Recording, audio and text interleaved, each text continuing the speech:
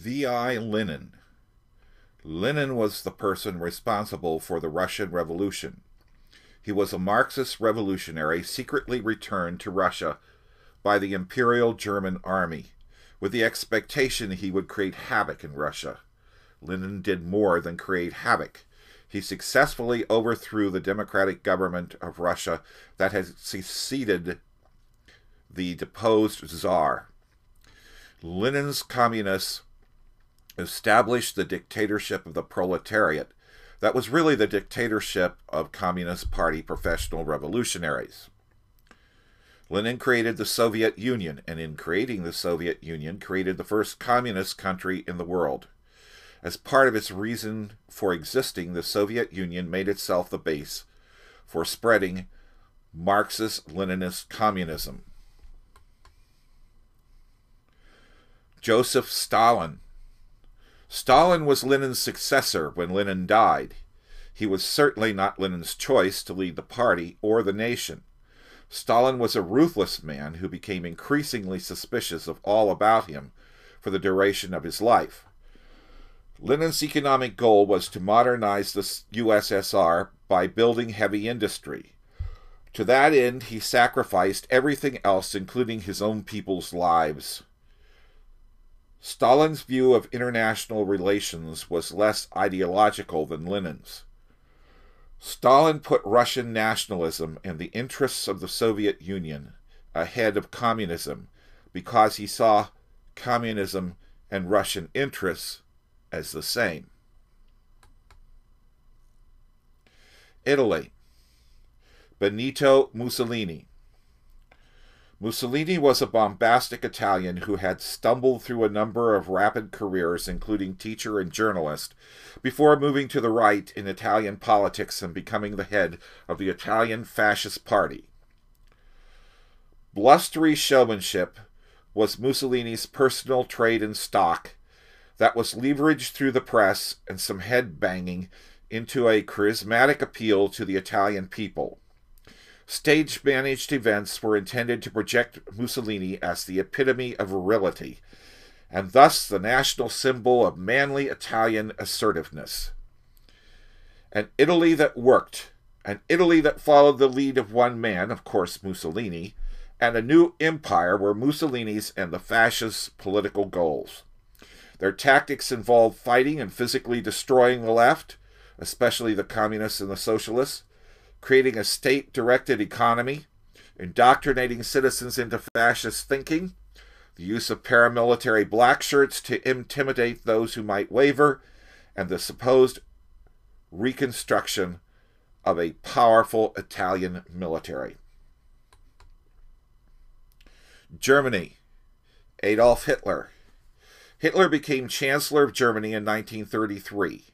He assumed control of a coalition government full of right-wing politicians, all of whom believed they were better politicians than Hitler and that they could control Hitler once he became Chancellor. Hitler was the leader of the NSDAP, or National Socialist German Workers' Party. Since the party name was a mouthful in the English world, it was converted to Nazi Party. Between 1933 and 1939, Hitler worked carefully to maintain his all-powerful leadership of the Nazi Party, while constantly expanding his control over the government of the Third Reich, as Germany was called in the Nazi years. Hitler absorbed a number of political posts into his own person. He also replaced the government personnel with loyal Nazi Party members. Finally, he created a Nazi Party structure that paralleled many government institutions, allowing him to switch from government to party or party to government in order to achieve his goals. Hitler's oft-stated goals for Germany were abnegating the Treaty of Versailles that ended World War I, gaining more land for Germany by annexing lands in Eastern Europe, and asserting German nationalistic supremacy in the international arena. From 1934 forward, Hitler's policies in Germany and in the international relations were aimed at the outbreak of a war in Eastern Europe in 1941. Spain. Francisco Franco. Franco was a conservative general in the Spanish army. Soldiers loyal to Franco and the Spanish colonial army were the basis of his takeover of Spain. Franco waged an old-fashioned civil war that pitted his coalition of proto-fascist clerics and aristocrats in a war against the leftist government in Madrid. Germany and Italy supported Franco, while the Soviet Union supported the government in Madrid.